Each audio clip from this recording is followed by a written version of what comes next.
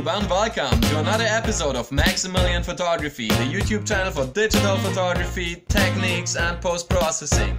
Last week we've been out in the field together, taking an infrared photo using a screw-on IR filter, but no matter how you took your infrared photo, you're probably here because you want to know how to post-process it, and that's what I'm going to show you today.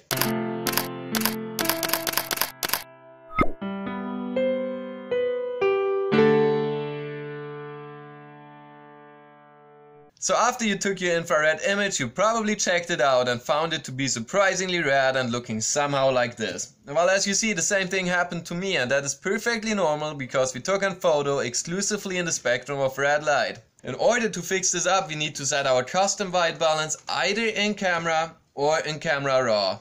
In camera, it depends on your camera manufacturer how exactly to do that. You basically need to take a photograph of something that you know is white in the infrared spectrum, which usually is foliage, so either a patch of grass will do or a pine tree in the winter time, and you tell your camera that that is the white balance you want. But if you miss that, or you're just too lazy to do that, or you don't want to mess around with the white balance too much and you always have it on auto, whatever reason for, you can also do it on the computer, and this is what I'm going to do.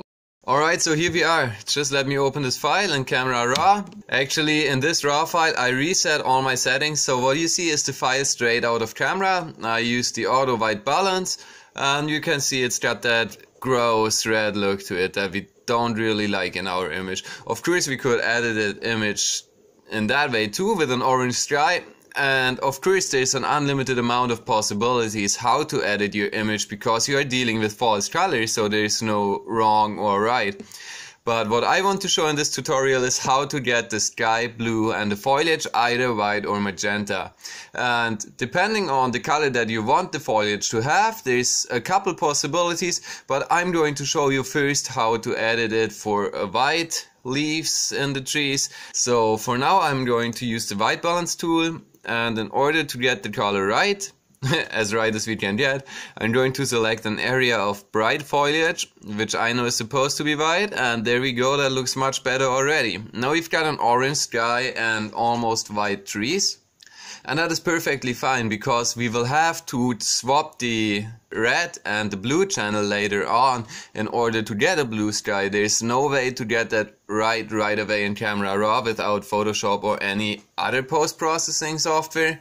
But for now we want an orange sky, and this looks pretty good to me already, so let's just quickly tweak some parameters to just get a little more contrast here and a little bit more clarity, some more vibrance as well. And I have to apologize because I'm actually using the German camera raw version here and I haven't figured out yet how to change the language, if that is even possible. But I will explain things as I go and I will name the parameters I'm using. So right here, this looks pretty good already. Let's go for a little bit more contrast, and that's beautiful. I will pull the lights down a little bit just to get a darker sky later on because I really like that effect. But that is a matter of personal taste. Give it a little bit more boost with the curves.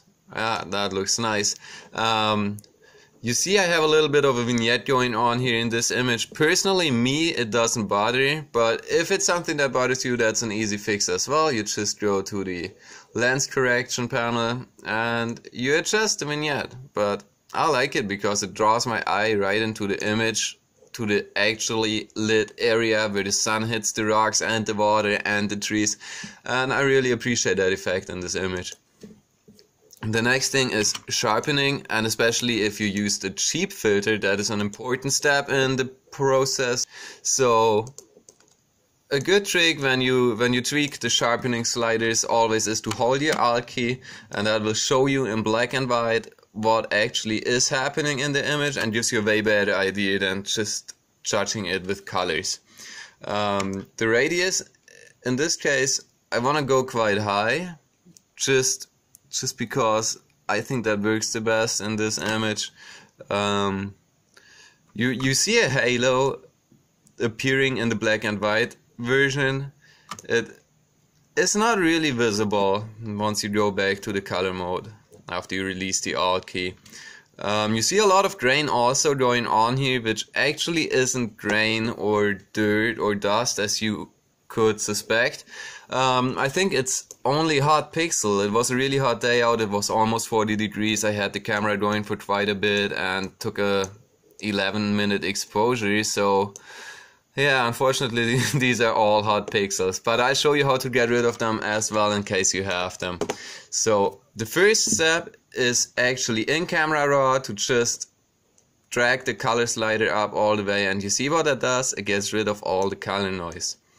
And especially in this image that is not a problem. We can also get rid of all the color details and apply some more color smoothing, because we have a really limited range of colors in this image. So that is pretty good. I'm happy with the result so far. Maybe a little more luminance, because the risk with luminance, in my opinion, is that it gives that kind of oil painting appeal to your image if you apply it too much.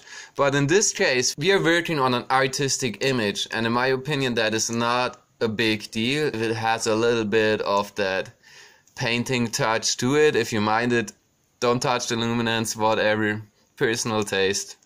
So I'm quite happy with the results so far. Let me zoom out to fit view, and that looks pretty good already.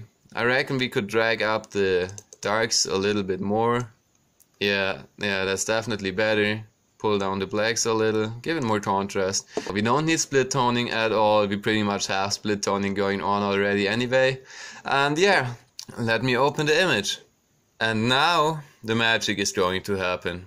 But first let me convert that layer into a smart object, because that way I can always undo or change filters that I apply, which you can't if you're just dealing with a regular layer. So I already set this up as an action. You see swap RB, swap red and blue channel, but I'll show you how to do it. It's really easy, and this is pretty much the main thing to do in this whole process. So we go to corrections, channel mixer, and we are in the red channel by default, which is perfect, and we drag it down to 0, and we push up the blues to 100, and then we do the same thing with the blues. We drag up the reds to 100, and we're getting closer, and we already got a blue sky, and then we pull the blue downs to 0, and you can see that this is doing pretty well already. And now you can see why I converted it into a smart object. This does not look great yet, but in order to get your image perfect, you gotta use the Camera Raw filter twice, because you can't really tell how the image will turn out when you use it the first times before you swap the channels, but you gotta use it before you swap your channel, because Camera Raw doesn't offer that function. So at this stage I'm going to apply another set of Camera Raw filter, and well, there's a few things to consider right here. In my opinion, the blues are a little too saturated, especially in this area. The sky is fine, but we have blue 2 times here, and I want to process them differently, so I'm going to use the local adjustment brush, and I'm going to reset it and drag down the saturation a little bit, but also give it more clarity. That looks much better already in my opinion, and I don't like the yellowish orange tones in the trees, so I want to get rid of them right away before I do anything else. So I go into the color panel and I go to the colors and I desaturate the yellows and the oranges as well, and that looks much better in my opinion. Also, I don't like that they are kinda dark. I rather have them a little brighter, so I'm going to brighten all these up, and that looks better already. So we can apply the curves as well, just to increase the contrast in a nicer, more dramatic way than the simple contrast slider. And there we go, that looks good already. So actually maybe the blacks could use a little increasement, and then the darks could, the darks could use a little lower level. So that looks fine to me. In the middle of the image you can tell that it's much brighter, and I really mean much brighter than the rest of the image. So I'm going to use the local adjustment brush again with less exposure, lower blacks and more contrast. Even more contrast.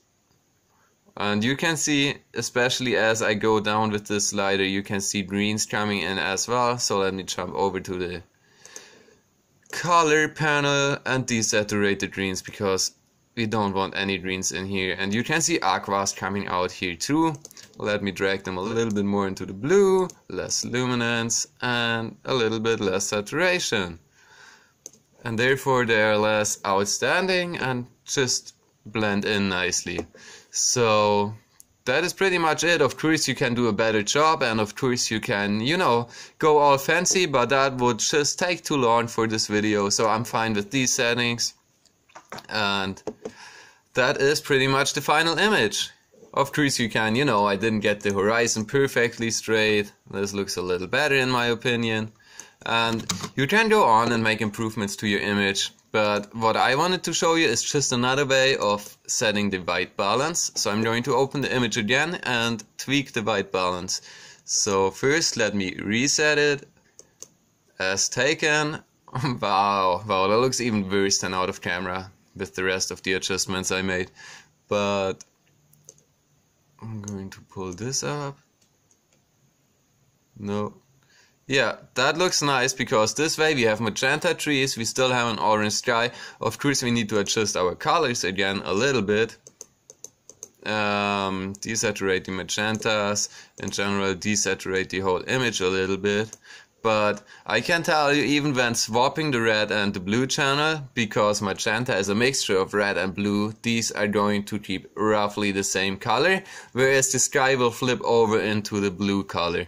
So this is going to be a really beautiful effect. I don't like them to be super pink, which is why I desaturated a little bit.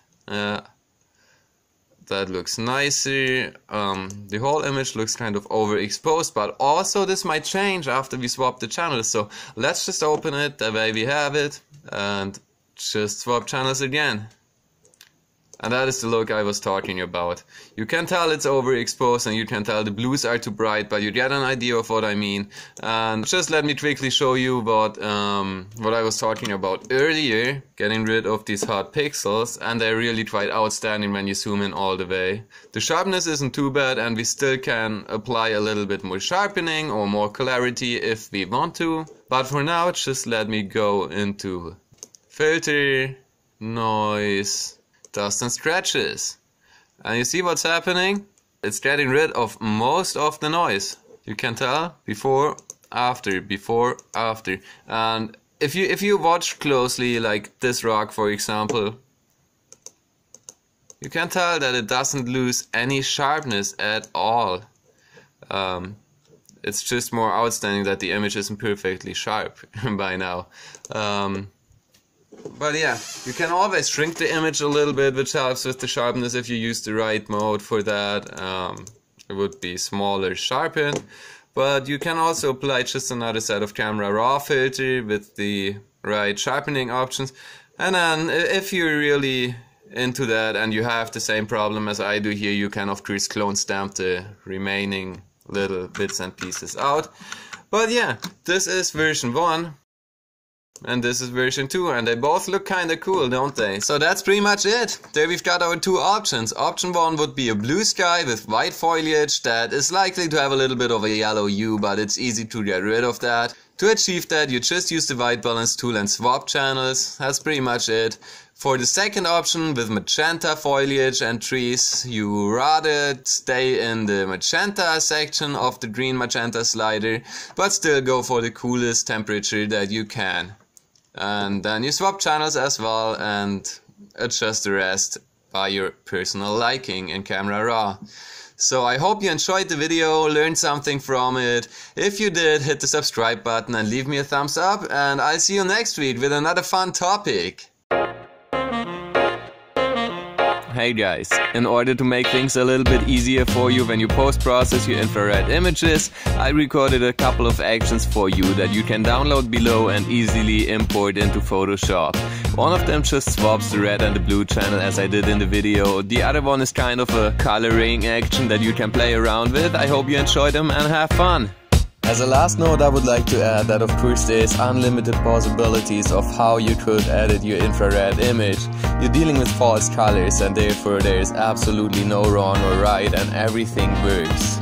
So enjoy editing your images, stay inspired, keep shooting, and I'll talk to you next week. Have a fun time.